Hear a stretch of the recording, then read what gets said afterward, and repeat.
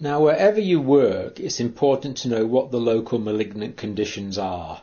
What are the people in your area suffering from?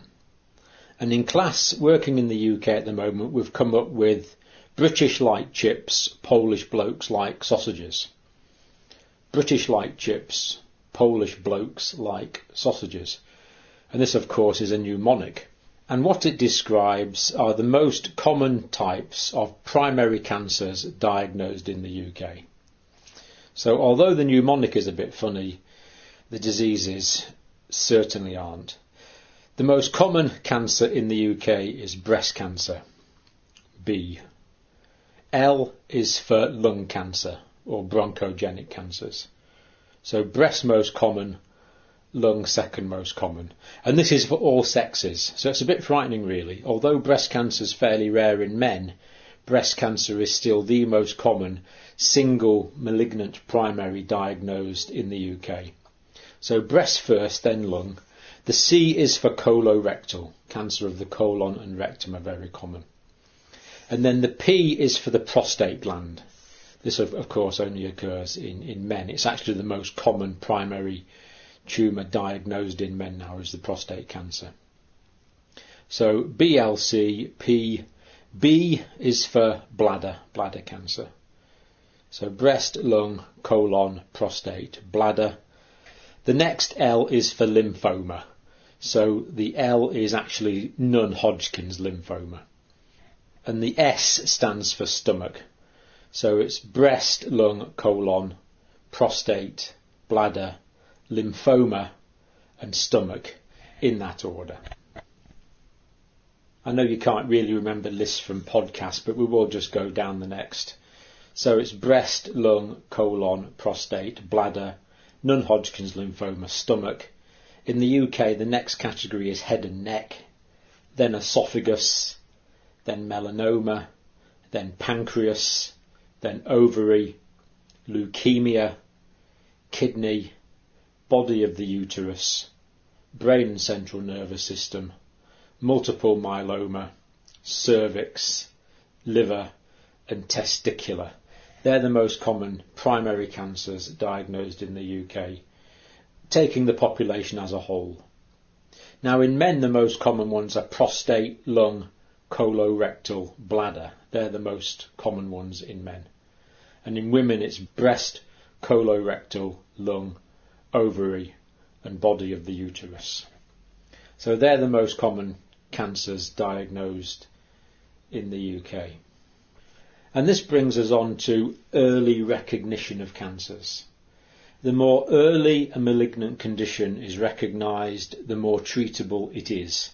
At an early stage, if you catch a cancer early enough, it's very likely that it's going to be completely curable if it's at an early stage. The trick, of course, is catching it at an early stage. So we need to have a high index of suspicion for these common malignant diseases, and we need to teach people to report to healthcare professionals if they do suspect that they might have such a malignant disease. Because if we catch it early, we're probably going to be able to treat it. So let's think of some early warning signs of cancer. And the first one on the standard list is unusual bleeding or discharges. Now, hemorrhage is abnormal. It's a sign of disease or it's a sign of trauma. People shouldn't be bleeding from places.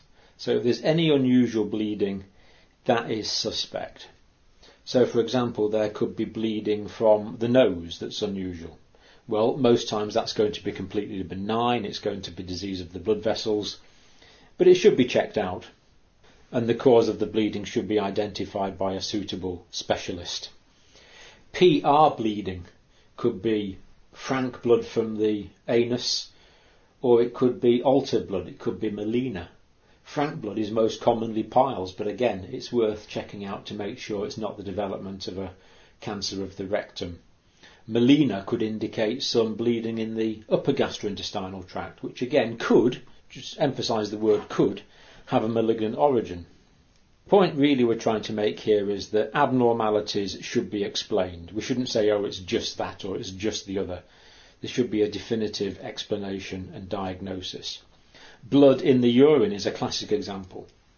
there should not be any blood in the urine with the exception of menstrual contamination. If you do suspect menstrual contamination, test the urine again in 2 weeks' time when the woman is mid-cycle. In a man, blood in the urine is always going to be abnormal and should be explained. If that explanation turns out to be benign, then that's good. If it turns out to be malignant, it could be an early sign and early treatment could be given. It's the same with hematemesis, the vomiting of blood, or hemoptysis, the coughing up of blood. It should be explained. So unusual bleeding is one thing. And another thing is an unusual discharge. A discharge could be from anywhere really. It could be from a nipple, it could be from the vagina, it could be from the respiratory tract if someone's got persistent cough and they're producing a lot of sputum. It could be that someone's suffering from repeated urinary tract infection. Because what happens when a tumour grows in a structure, especially if it's something that drains naturally, like the respiratory tract, it drains mucus naturally. The mucus is produced and it moves up the mucociliary clearance system and it's coughed out. But if there's a tumour in the way, that forms a physical obstruction. And behind the tumour you're going to get an area of stasis, and that's going to predispose to infection. Infection can generate pus, and that can be seen as a discharge, or in the case of the lungs, of a coughing up of infected sputum. So unusual infections or frequent infections can be an indicator that there is an anatomical abnormality caused by a malignant disease. It's a possibility to bear in mind. And sores which do not heal are another possible indication. Now, wounds are supposed to heal. There are many natural mechanisms that facilitate wound healing. And if a wound is not healing, then there is a reason for that. And the most common reason that wounds don't heal is probably infection. But some wounds don't heal because they become malignant, especially in chronic wounds. So a non-healing chronic wound could indicate malignant change. The next one on the list is changes in a bowel habit or bladder habits. Now, change in bowel habits could indicate that something has gone wrong systemically. More likely it's going to indicate that something has gone wrong within the colon itself. So if someone has regular bowel habits and these change, or the consistency of the stools change, then again, don't alarm the patient. Don't say you've probably got cancer, but it's always worth checking it out. These things should be explained. Well, an obvious one is if someone feels a thickening of tissue or they feel a lump, something which shouldn't be there. The obvious place is to feel the breast lumps, in the testes, in the skin. You can see changes that might indicate something like a melanoma.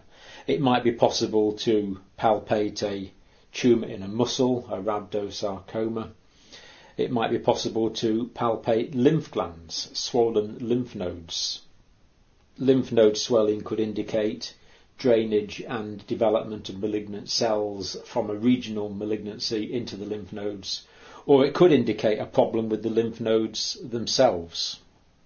So sometimes it's possible to feel or see something directly from the surface of the body. Nagging cough or hoarseness is another indicator that something might be going wrong. Hoarseness is that rough sound to the voice. That could be some pharyngeal problem, but classically that can indicate a cancer of the vocal cords or a cancer developing in the larynx. Chronic cough could be an indicator of chronic respiratory infection, which, as we've already said, can be an indicator of early bronchogenic cancers. We've already alluded to skin changes, but obvious changes in a wart or a mole can indicate malignant transformation. So, for example, if a mole starts growing or there's a change in the pigmentation of that mole, then that should arouse our suspicions. And the last one on this standard list is ingestion difficulties and difficulties in swallowing. Swallowing difficulties could indicate a developing tumour in the esophagus or upper part of the stomach. So they're just specific examples really, but what we're saying is that if anything's wrong, that should be explained. And if you can't explain it, then pass it on to someone who can explain it. Pass it on to specialists who can hopefully give the patient and indeed us reassurance that there's no malignant disease present. But if there is, treatment can be offered at an early stage, greatly increasing the probability of a good prognosis and favourable outcome.